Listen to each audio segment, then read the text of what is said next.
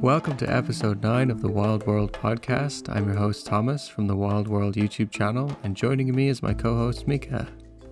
Hi there, hope you're enjoying September. On this podcast we talk about wildlife, paleontology and cryptozoology. But first, Mika has some random tidbits she wants to bring up. Hi.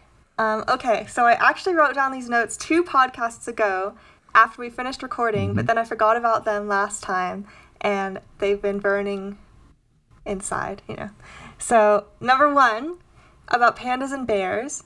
I was talking about how, the whole revelation about pandas eating meat changed my life, sort of.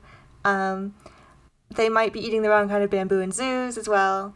And I forgot to mention another aspect of this, which is that when I was younger, I read in a book that pandas weren't classified as bears, more like a type of raccoon thing, since scientists thought they had totally, I don't know how old this book was, by the way. I had a very big blind spot when I was a kid, in that I thought everything I was reading and consuming was from the same time period I was from. So, I thought Roald Dahl was still alive. Just an example. So these books might have been really old, but anyway, the book said that pandas were classified more as a type of raccoon rather than bears because they have totally different nutritional needs, and the only reason they looked like bears was convergent evolution. That's what the book said.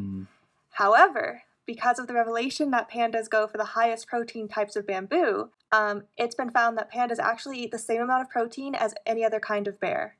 It's not a problem anymore. It's not a classification mystery. Pandas are just normal bears. Does that make sense? Yeah. Okay.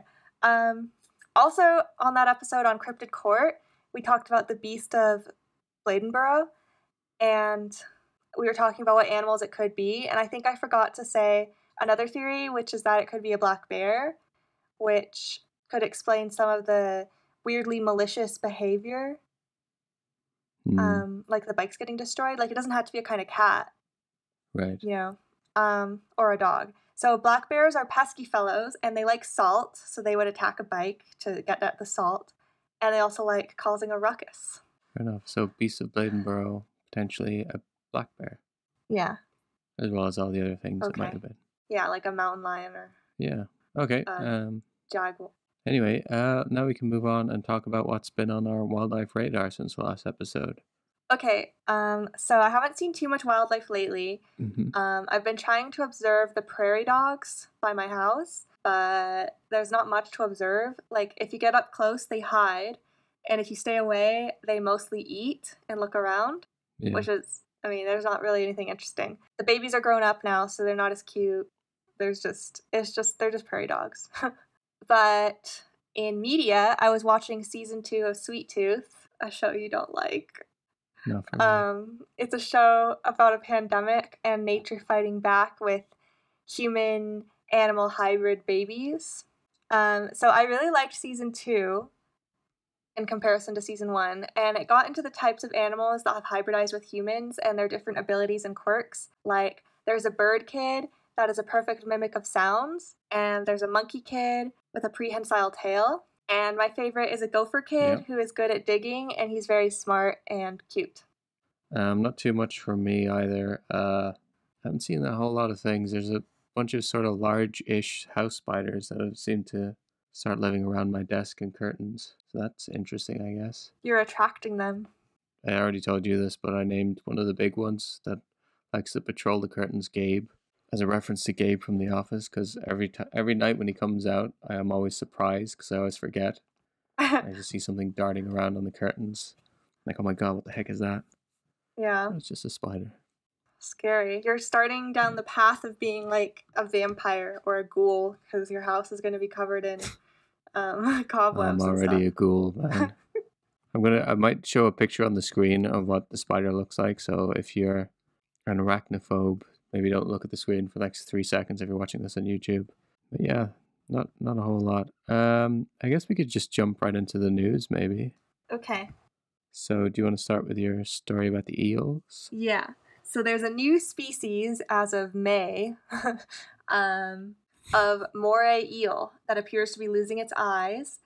It was discovered in a cave system on Christmas Island, and Panglao Island in Australia and the Philippines. And some of the eels have skin covering the left eye, which is evolution in progress, because they don't. Lots of animals that live in caves are blind, and lots of animals that don't live in caves aren't blind. But we've never really seen another, like, a transitionary species before. So, yeah. Is it still an eel? What do you mean? Is it still an eel? What? Well, you said it's evolution in progress, so. Yeah, it's progressing to an eel that's blind as compared to an eel that isn't blind. That doesn't sound like evolution to me. Okay. Then you're stupid. I'm just doing a bit. That is pretty cool. That's what they'd say, though. People didn't believe in evolution. They're like, oh, well, it's still an eel, though. It didn't evolve into anything new. It's just losing information. It's evolving into a blind eel, which is something new. Yeah, losing information. Does that mean that a cow can turn into a whale? No. Checkmate. I don't understand. Sorry, I couldn't resist. Anyway, that is pretty interesting. And it's only the left eye, is it? That's what it said. Yeah. That's pretty cool. What's the name of does it have have they named it yet? It's called Rhopterigius siamomatus. Does that mean anything? Maybe. Matus means eye in Greek. I don't know. Probably. No. They should call it the Cyclops eel, because it only has one eye. That works. Yes. Or the pirate eel. Yeah. What a missed opportunity. So, how about you? What's your news? Okay, so I'll go on to my news story is a little bit about dingo cullings. Or, well, yeah, I guess you could call it that, happening in Australia. So there was new research that came out that it showed that dingoes are actually mostly genetically pure. So apparently before this research came out, a lot of people thought that dingoes were mostly hybrids with, like, I guess, feral dogs. Mm-hmm. But the important thing about this is that dingoes are currently treated in some areas as wild dogs, meaning that they can be hunted as wild dogs and captured as wild dogs. And the scientists think that government needs to make some changes about this, saying that there could be some ecological risks. But then there's also another aspect to this is the cultural risks, or the cultural side. So many First Nation people in Australia aren't happy with the killings of dingoes in the different national parks as well. I think 20 representatives from 20 different First Nation groups signed a petition that lethal control should never be an option, because it seems like the dingo is very spiritually significant.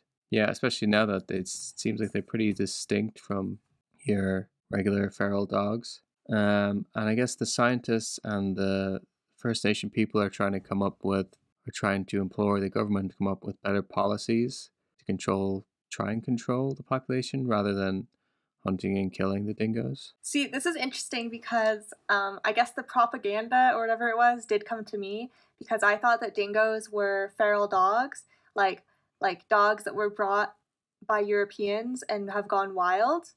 But then I looked into it. That's what I thought for years, yeah. I looked into it, and they are not brought by Europeans. They're most closely related to those singing dogs from New Guinea, and it seems they got there independently about 4,000 years ago, which is way before Europeans came to Australia. Yeah. Admittedly, they are very new additions to the ecosystem because it's only 4,000 years, but they've been there forever, and they've definitely integrated into the culture, the Aboriginal Australian culture. So it's not like they're just some random thing that needs to be destroyed for the environment, like rabbits or deer or whatever. They're definitely native Australians. So it changed my opinion, or I didn't really have an opinion, but it made me realize they're not dogs at all, even though that's what some people say. Yeah, or at least most of them are genetically pure, I guess is the term. So I guess a 87%. small percentage. Yeah. And I think it used to be, That's interesting. I can't remember the figure, but they used to think only 4% were genetically pure. But I guess that was Yeah. either mistake or propaganda or something. I don't know. But yeah, and it Yeah. doesn't really seem like there's two sides to this story, in my opinion. It seems like there's a good reason not to treat them as wild dogs, and there doesn't seem to be a good opposing. Yeah. Like, they're not really an invasive species like I used to think. They're actually good for the environment because they're the only predator pretty much. And I was wondering, what was it like 4,000 years ago before they came? And it seems that was the thylacine. So Yeah. without the thylacine, dingoes are the only predator that's keeping things in check. Yeah. And they target non-native animals as well, which is good. Like cats and, well, it's sad, but they target animals that are bad for the environment. Right. Yeah, so I guess this is possibly potentially optimistic news, because at least now there's a lot of people who have who are trying to stand up for the dingo and have, they have the science and evidence to back them up. So hopefully Yeah. there'll be some change to policy, I guess. I hope it works out, but it seems that it is, what do they have in Australia? Provinces or states? Well, maybe anyway, both, I don't know. It's segment by segment makes the law. So Australia doesn't, like, not every part of Australia is as progressive as other ones, so I'm not sure what will happen. And then there was that weird thing in the state or province of Victoria, I don't know, where it was like dingoes had some form of a protected status, but wild dogs didn't. So this is weird middle ground where if it was considered a wild dog, then it wasn't protected or something. Yeah. Yeah. Anyway, I thought that was a bit interesting. We can move on to some more positive news now, though. Okay, so more news about new species.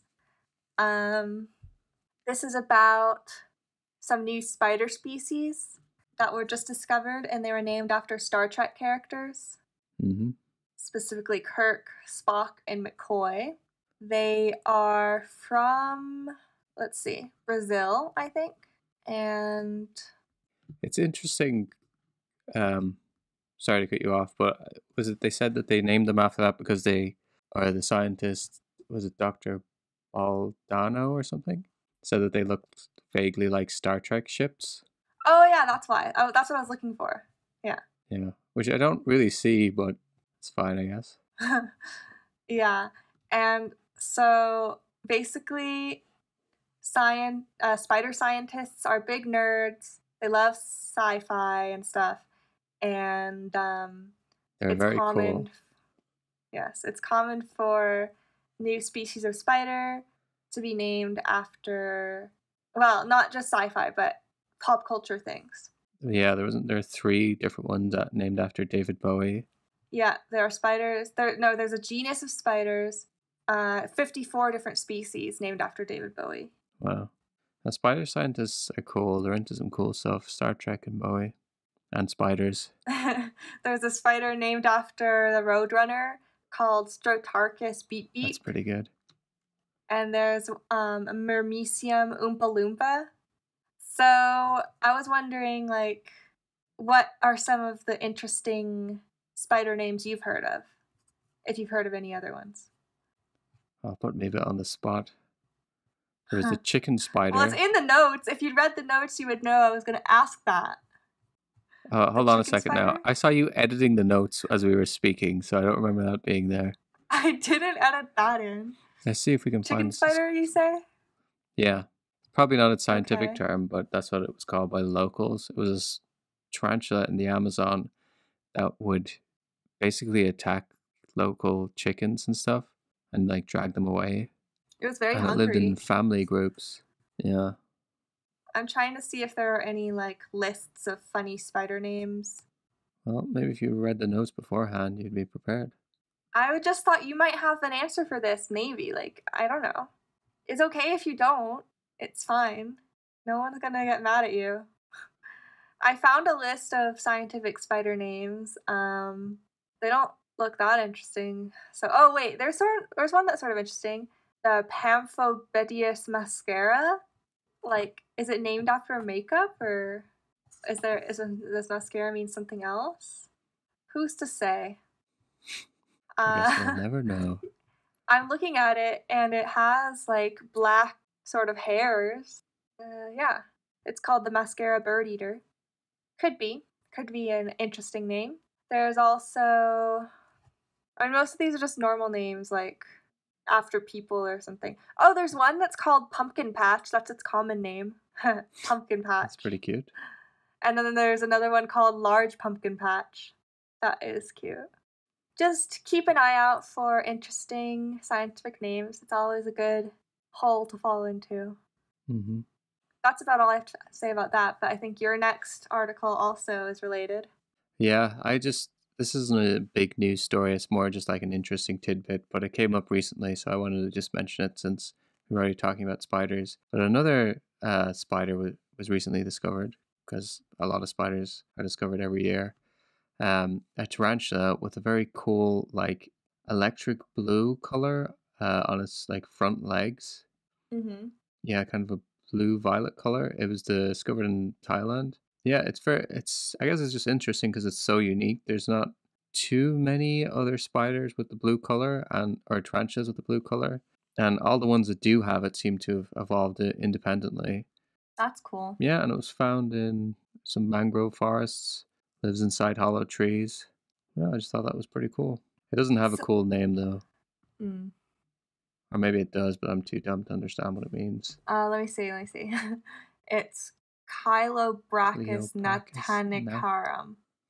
I don't know what that means, sorry. But, okay, so it's interesting when you talk about new spiders being found and named.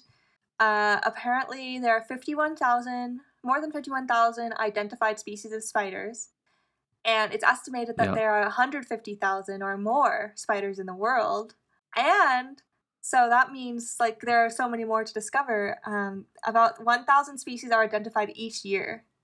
So if you love naming things, that's the field for you, potentially. Yeah, I've heard different figures about that. I heard from like the World Spider Catalog or something that there was another 50,000 instead of another 100,000. But either way, there's like a lot, basically. Yeah. So yeah, I think that you're right. It'd be a good field to go into if you wanted to name an animal, I guess, or discover a new species. Speaking of, today for Wild Chat, I thought maybe, since we were talking about all these new species that were recently discovered, maybe we could talk about, I guess, if you could discover a new species of animal, what would you choose? What would you like to name it? So I said I'd want to discover a predatory mammal, such as a cat, like a small cat, because those are rare to discover these days. Those are about the rarest new species to discover. Like everyone's out there discovering new frogs and new spiders and new bacteria, but that does not, well, bacteria aren't animals, but anyway, that doesn't interest me, okay? I want to discover something really cute like a cat. And then after I discover it, I would want to name it whatever the native language of the area calls it. So, like, if they have a name for it, that's what I would call it. And if we can't find out, I would name it after whatever it reminds me of, like a celebrity, like if it looks like a celebrity, or a mythological figure, or a friend, okay? And then if I keep discovering animals, because I'm very lucky, pretty soon I'd name one after myself, but I don't want my first one to be after myself, because I don't want people to think badly of me, you know? Yeah. Would you use your first name? Oh yeah, my first name for sure. I don't think my last name is very nice. Interesting. How about you? I mean, I'd probably just go with spider, since that seems pretty. So you're going pretty the easy easy way. to do. You're reaching way. Not for the stars, but you're reaching for something attainable. I'm reaching for what's attainable. Yeah. Hey, well, I like spiders as well. Yeah. I mean, it would be cool if it was like a large tarantula as well. I think naming it, if it has a local name, is nice. I think for spiders it's a bit different though. I mean, like, animals that are bigger are more likely to have a local name, but spiders, since there are so many of them, you know, maybe their name will just be spider. They don't have, maybe they wouldn't distinguish between, but who knows? Yeah, maybe not. But so what would you name it if you couldn't find a local name? I guess I'd probably do something similar to you. I like the idea of doing a celebrity that it reminds me of. or maybe even a character it Mhm. reminds me of. Yeah. So So I'm pretty sure, or maybe I'm just imagining this. I think that both Tobey Maguire and Andrew Garfield have spiders named after them. I feel like I've heard that. Or maybe not. Yeah, but I don't think Tom Holland has one. So you could be the one to name, the spider after him, and he'd be so grateful. What if I just called it Tom and it was ambiguous which Tom? Oh, right. Yeah, that is good. That's Could be good. Tom Hanks for. Or if you discover a genus of spiders, you could call them the Tom genus. You could call the Tom genus, and then every species name could be a different Tom. Yeah, they could be the Cruise, the Holland, the Hanks. You're gonna get in good with so many different Toms if you go Really? this way. Would they all become best friends with me? You could have a little party. Yeah, you could have a party to announce the new spiders, and you can invite all the Toms, and they could come and. Yeah. That's a good piece of That'd be advice. great. If someone out there really wants to meet a celebrity, they should travel to some remote place where they're likely to find new spiders, and then name a spider after that celebrity. They won't be able to resist you then. But first, they have to become experts in spiders, because how would they know if it's a new one if they don't already know all the other spiders? So, first get a PhD in arachnology, then do a postdoc so you can learn to identify a bunch of spiders, and then get funding to go someplace and look for new spiders. Oh my god. So, it'll only take about 20 years, and make sure that you choose a celebrity who isn't too old, because you never know if you'll do it in time. Right. Well, I was saying you could also just hire someone who's already gone through that process as your guide. Okay, but then you're stealing the discovery from them. Yeah, you might have to knock them out when you actually discover the spider. Pull a Professor Lockhart thing from Harry Potter, the second one. Yeah. Ugh. It was all a ruse. Okay. Should we move on to the next section? Okay. Well, first. So next is Cryptid Court. And before we go on to our creature of the episode, I want to address a bit of a controversy that came out on the community page with the survey for this episode. I should have anticipated the controversy, but I didn't fully understand it at the time, so I just want to go over why we made the choices we did today. Right. So the cryptid that won the poll is a very famous one. It starts with W, if you know, you know, and it's considered by many native peoples of North America to be a taboo to mention, so we won't hear. I knew about the taboo, but I figured if we talked about it tactfully and just debated it as a biological creature, the same as any other cryptid we discuss, it would be a good debate, and it wouldn't be offensive, But there are many spiritual and religious beliefs with scary or taboo creatures, and from a scientific perspective, I don't feel the need to avoid talking about something just because it might be evil or it could hurt me. For example, we talked about the Sigbin, which is also a figure in spiritual beliefs, even though it's definitely not as dangerous. Yeah. However, the larger issue here is that if the creature is even a cryptid that can be debated, and after looking into it further, I concluded it isn't, and that treating it like a cryptid is where the insensitivity often lies. So cryptozoology is about non-human animals that might actually be real, but just haven't been proven yet. However, this creature is as human as you can get. It is the embodiment of human greed and evil, and it is both a symbol and an evil spirit. So debating whether it is really out there, as if it were Bigfoot or the Loch Ness Monster, would be like if we decided to debate whether the devil or God are real, which would definitely be inappropriate and outside of the scope of this podcast and biology. Plus, it takes away the whole meaning of the myth if we attribute the evil behavior of this creature to animals, rather than to humans, who we all know can be very evil. Because animals aren't trying to be evil, that's just the way they are, rather than humans who can be considered evil, I suppose. So another thing is that this creature has been misrepresented in media and turned into an animal-like creature that it is not, just to provide some entertainment in horror movies and video games. For example, it doesn't have deer antlers, despite all the pictures that show it with deer antlers. Right. So if a native and a member of the tribes where the myths originate wanted to do a piece on how it could be considered or explained as a cryptid, I'm sure that would be interesting, but it is not on us to decide that we think it's a cryptid. And we don't want to be another out-of-touch creator who misrepresents the true meaning of this mythological creature and act like we know more than the cultures from which it comes. So that's why we were doing the second choice on the poll, which is the Beast of Dean.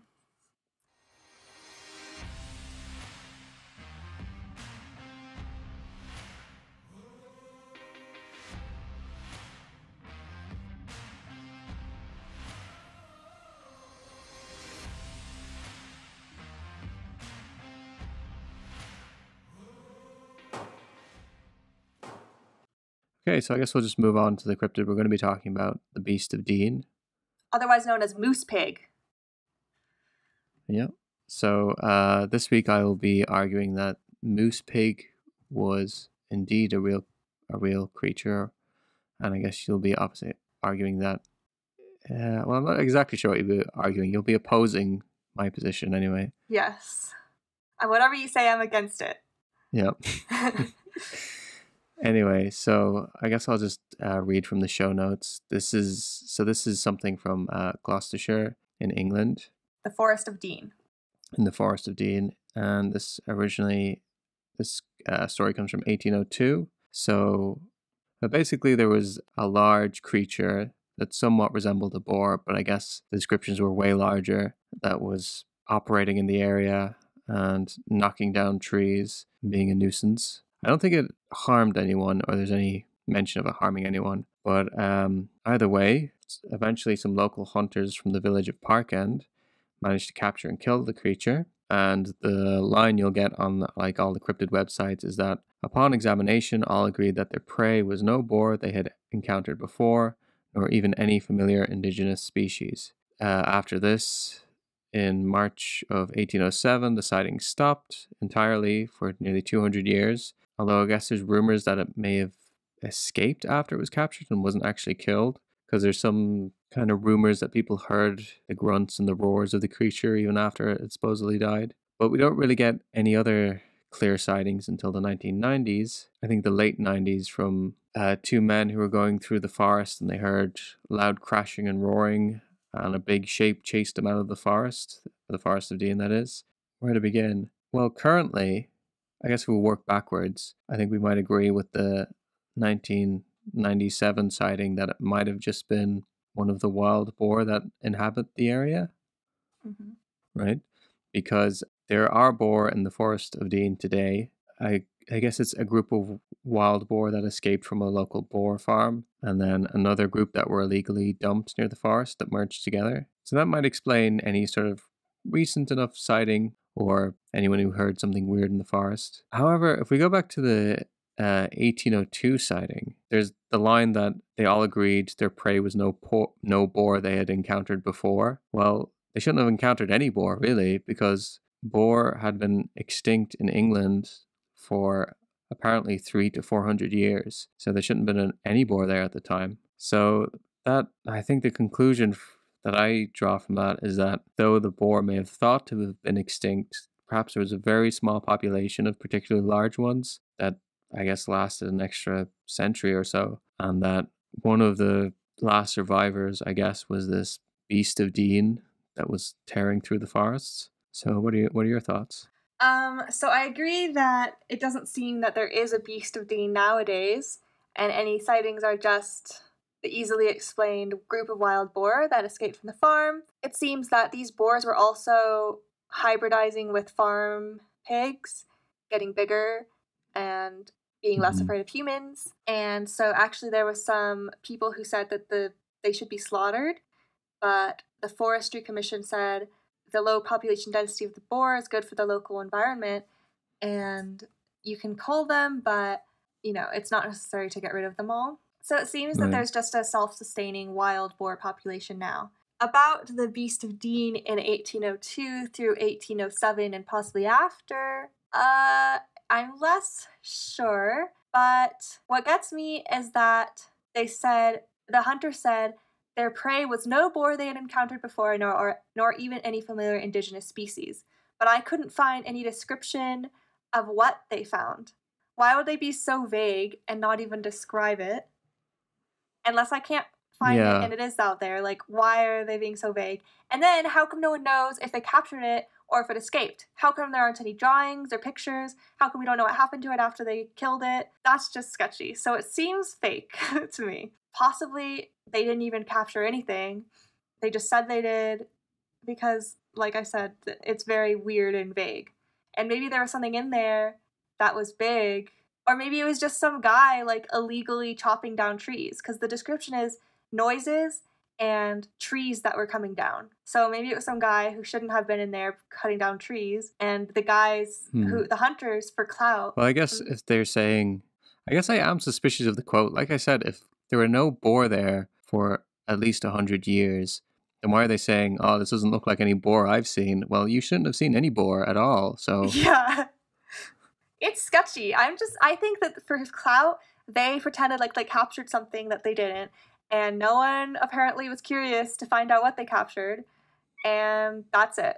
Well, I mean, I could see that they just captured and killed something, and then like I could see that not being that big of a story, and that no one came to take sketches or anything. Well, I feel like if they captured it, they probably killed it. I can't imagine they captured like this wild. Or you know what it could be? What if it was just, you know, the way like when pigs go like escape into the wild and they go kind of feral? yeah, I wonder if it was something like that. I guess so. But then why would they say it was no boar they'd encountered before? I'm sure they know what a pig looks like. Well, it wouldn't have looked like a regular boar, right? Okay, but either way, whether they caught something or not, they're being disingenuous. Oh, we caught something. It was like no boar they'd encountered before. So either that means, oh, we caught a pig, so it doesn't look like a boar, or we didn't catch anything. Haha. That's how I feel. Yeah. Do you think there's any possibility that it could have been one of the few surviving boar, maybe in the wilds of Dean? Well, if I'm not speaking from my viewpoint of the anti-person, I'll say I guess it could be, it's very interesting to think that it could be a wild boar population. I always want to root for the animals that have survived despite intensive human efforts to get rid of them, especially in places like England where it's pretty much not at all the ecosystem it used to be. Yeah. So I would be excited if that's what it was. Yeah.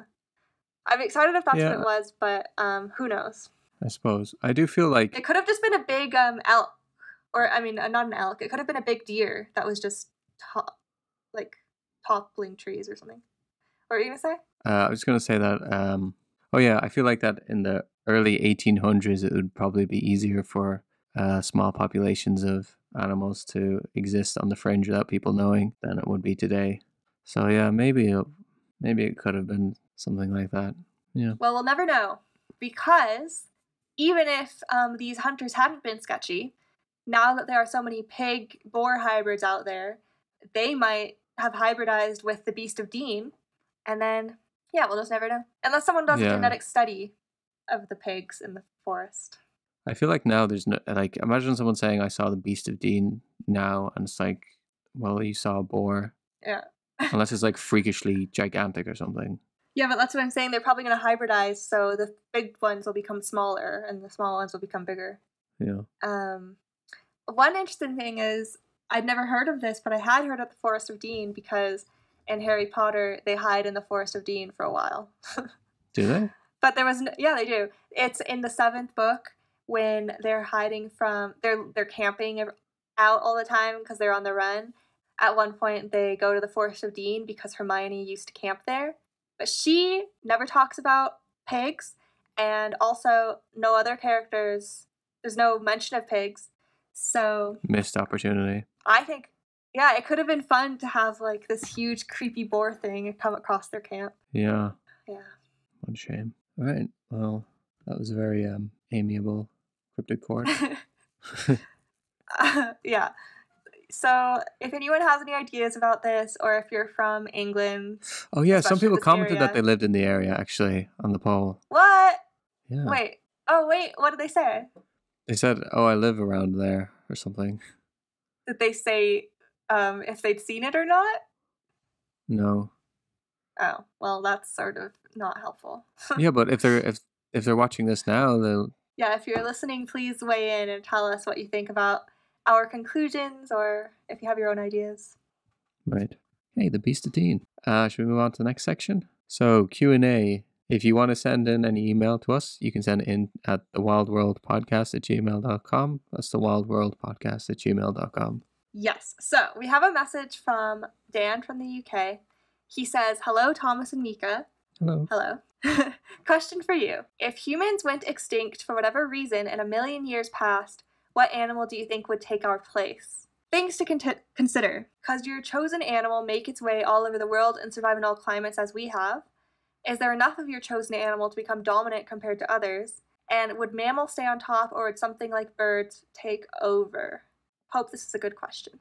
Interesting. I feel like 1,000,000 years is a long time, but maybe not long enough for certain things to happen. Like, I couldn't imagine like another age of dinosaurs happening if birds took over or something like that. So I was thinking probably the most likely reason that humans would go extinct would also result in many other animals going extinct, because our biggest threat existentially, I would say, would either be like nuclear war or just general environmental degradation, both of which would totally destroy many animals. So if humans are going extinct and it's not due to a human-specific pandemic or something like that, then I would say mammals would also go extinct, such as, anything that's similar to us or anything that is more sensitive than us, like marine mammals and big predators and animals that sort of ungulates and stuff. Yeah, I could see a lot of, or if they're climate sensitive, which is a lot of animals as well, I think a lot of them would be gone, and that would apply to amphibians and probably reptiles. Basically, we're some of the most resilient animals, so if we're going extinct, we're bringing a lot of animals with us. Yeah, but some creepy insects on the other hand. Yeah, I was thinking insects are it's going to be an age of insects after us. That's what I was thinking as well, because if like global temperatures rise, they'd love that. Mm-hmm. And then if I was thinking if there's like an increase in CO2 and then humans go, that maybe there'd be a burst in like more plant life and foliage. Mm-hmm. And algae increased in the temperature seas. and it would be sort of like those dioramas from before the dinosaurs, maybe Carboniferous or something. Yeah, they were like these huge animals and all these plants everywhere. Yeah, or not huge animals. I meant huge insects. Yeah, because if there's more plants and then more oxygen, that's why they were able to get so big back in the day. Yeah, I could see some specific mammals staying, and perhaps they would be the top smart ones in the world, such as rats. I could definitely see rats surviving the human apocalypse and being the top of the intellectual food chain. I'm not sure what they would do with that power. Probably just eat all of our trash, because we're going to have a lot of it after we go extinct. And after they eat all our trash, I guess they're going to probably get bigger. But I don't know. I'm not going to say that in 1,000,000 years there's going to be a rat-based like a rat society world, because they're not going to evolve or differentiate that quickly. So be able to change too much in 1,000,000 years. Yeah. And animal life, well, I feel like if the algae is growing on the ocean and stuff, maybe lots of fish and other animals will go extinct, but I'm sure there will be some resilient ones. Who knows? But also, we're just sort of assuming that this is climate or environmental degradation related.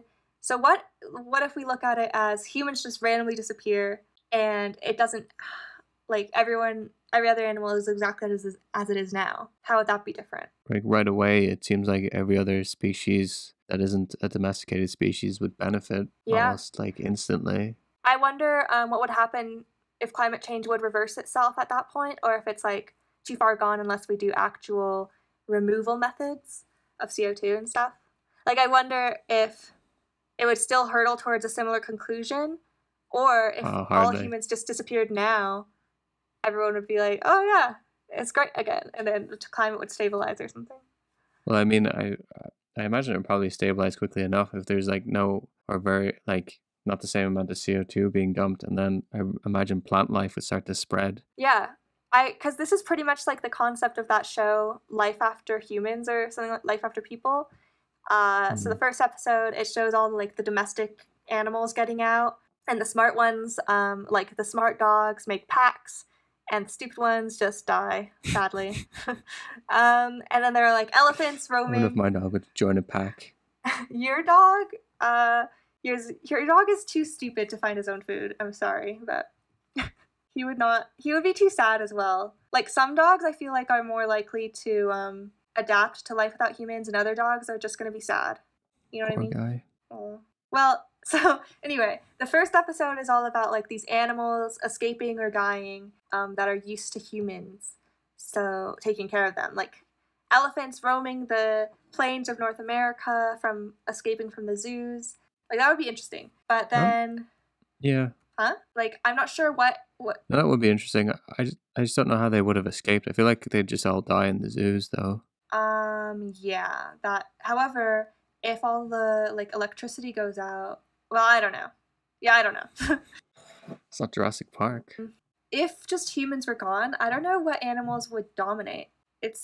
I would say it would be animals that are already dominating, like coyotes, rats, animals that are really good at urban environments, because it's not like the urban environments are going to disappear.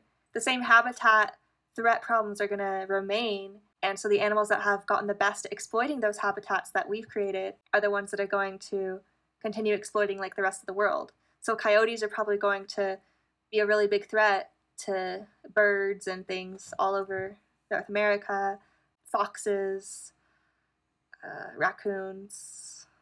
So it's almost like the monkeys in Asia. The medium to small omnivore mammals will prosper the most. Yeah, so I guess in answer to the question, if only humans disappeared for some non-environmental disaster-related reason, probably mammals would stay on top until they were on top before humans. Yeah, the only thing I think that would change and make another like sort of life form be on top would it be a climate-related change, because otherwise the climate is still favorable for mammals, I would say. Right. I think it's a good answer. By the way, I just want to correct myself. I said the mammals were here before us. I know we are mammals too. I just mean other mammals were here. Yes, that is true. Yeah. Okay. What I'm hoping is like, well, I was hoping some animal would become our intellectual rival right after us. And I don't know what would be the best candidate for that. Dolphins, octopus. Yeah, I don't know. Because there's nothing to say it has to evolve towards human intelligence either, though. That's true. Yeah. Right. So thank you, Dan, for your question. We didn't really answer the other things to consider. Could your chosen animal make its way all over the world? Is there enough of your chosen animal to become dominant? Well, for insects, there are definitely enough. Yeah. But also, what do you mean by dominant? Like, well, I think he's referring to like age of reptiles, right? Age of mammals, age of insects. What would be the age? So I feel it. So by your answer, it would still be the age of mammals, just with humans removed. Right. Unless, like I said, it was a disaster-related death of humans, in which case an age of insects. Yeah. And there are definitely enough insects to become dominant over others, because insects are the ones that aren't dying. The other ones are the ones that have to die because we're dying. And then the insects, like, they'll just get big. Yeah. Okay, so that's the end of our Q&A. Lastly, I have one comment from YouTube today. So please tell me what this is from. In the book of Prophet Enoch that was omitted from the Bible by the Catholics, it describes that angels fell to earth and made children with humans. The children were the Nephilim, giants that everyone has been seeing in mountains. Can you guess what this is from? No. Okay, I'll give you one last sentence. No, I can't talk. God chained those angels underground and made the females into sirens. Okay, is this from the mermaid video? Yes. Which was interesting. First of all, I wanted to know if this is true. Is it true that there's a book that is omitted from the Bible by the Catholics and describes this stuff about Nephilim and angels and sirens and stuff? I do know that the Book of Enoch is omitted. Is it only by the Catholics? I thought it was just considered not to be scripture. Well, it's interesting because I've heard of a lot of things that have been omitted from the Christian Bible. such as the story of Lilith, who was supposed to be Adam's first wife. And I have heard about Nephilim in like sort of sci-fi fantasy, and I'm sure it came from someplace, right? So I think Nephilim are in the original Bible as well, in a different book. Oh, okay. Well, I just don't know anything about the Bible, but is it true? I mean, like I said, I've heard of the Nephilim, and I guess they're saying that Nephilim are like Bigfoot or something. And then why would he make all the females into sirens? Or it just doesn't make sense to me. Is this like real, or I don't know. How real is this? I don't know. I've never read it. The thing is that I'm wondering though is that sirens, originally the Greek sirens weren't mermaid-like at all. They were bird women. Oh, they were sort of like angels because they had angel wings and all that. So I wonder if this is like an ancient Greek translation or something, and then because we're looking through a modern lens, we see the word siren, we think mermaid. But I don't think they were angels in ancient Greek. Angels are more of a Christian thing. Yeah, I know, but you know the way like early versions of the Bible were, like some of the books were written in ancient Greek. But I don't know. I don't really know much about it. Yeah. Well, okay. But it's an interesting idea that the giants in the mountains are actually Nephilim, and that the sirens, or mermaids, whatever this person means, are the siblings of the giants, and also for some reason the giants are chained underground. God is. I don't know why he would make that decision. Like, why would he chain the angels underground, and then why would he make the females into sirens? Why not just chain them all underground? Or he works in mysterious ways, Mika. So that's the comment for today. I thought it was interesting. Yeah. All right. Well, thanks a lot for listening or watching the podcast today.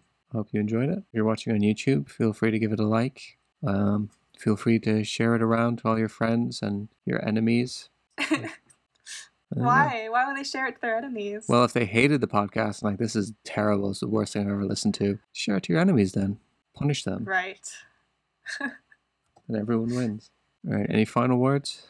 Please keep learning more about wildlife. I don't know. Yeah. If you live near the Forest of Dean, feel free to email us or leave a comment telling us if you've seen any of these boar. And if you know about the Book of Enoch, please explain to us. Thank you. Sure. Okay, thanks very much for watching or listening, and we'll see you next time. Right. Bye. Bye-bye.